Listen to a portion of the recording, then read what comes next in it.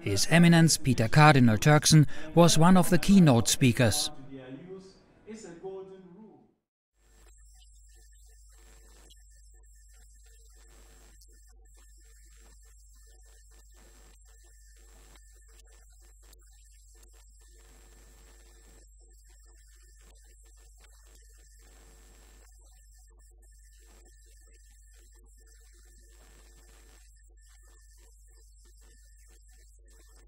The event took place in conjunction with the 36th session of the UN Human Rights Council.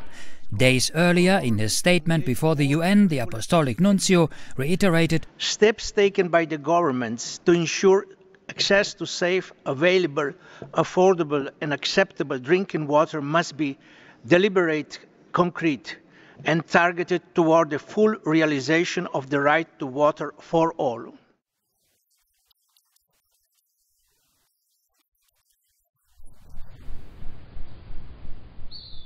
The World Bank and other banks playing a key role in the creation of access to water. They often team up even with private investors.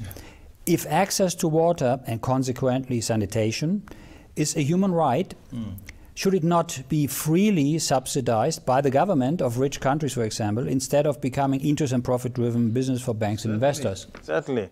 If World Bank and those rules come into the water supply chain, it should be a way of coming to enable a government fulfill its obligation towards its citizens. It should not be coming in to create companies that would make water a commodity. The International Center for Settlement of Investment Disputes states that about 10% of the world's water is privatized, especially in areas with severe water access problems. You can almost say that air is privatized. It's almost unthinkable for anybody to think that the air we breathe can be privatized. And that's what it is with water. That's what it is with water. Water cannot be privatized. It's as much part of the natural environment, the natural habitat of the human family, that to privatize this is, if you want, if you want to use the word, even criminal, okay?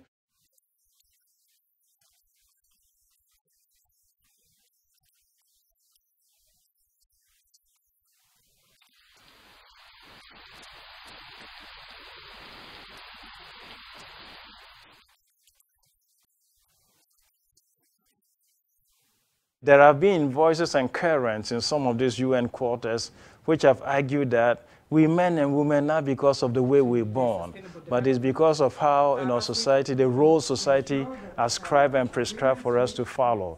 That is the part that I think we have difficulty with. We think that the question about gender is basically rooted in the makeup of our bodies. The World Health Organization predicts that by 2025, half of the world's population will be living in water-stressed areas. So how is the Vatican's Dicastery for promoting integral human development contributing to solutions? So, what have we done lately? Because there have been some other initiatives in the past. Lately, we took Laudato to See, and we created a Laudato to See challenge. Okay? And the Laudato to See challenge was an initiative that invited young entrepreneurs to take Laudato to See and to look at these challenges and to propose solutions. Okay, the last time there were some who came who have designed filters, water filters, that you can hook onto any type of water despite the source and then drink a water filtered, clean, and also disinfected. Indeed, they came with a bucket full of dirty water. Okay, put it on. He drank it and I drank some of it and I'm still here. So I must be alive, so still to be here. Second thing concretely is like the case of Sudan, for example, is to work out a system that can have the extra water that comes to inundate, to flood the areas, to get to other dry areas. It's going to call for a little bit of technology as well as purification and disinfectation of water. In Laudato Si, Pope Francis called it integral ecology, the integration of humans and nature, society and ecosystems. He wrote that to denying access to water is to denying the right to life. It seems to me that your consideration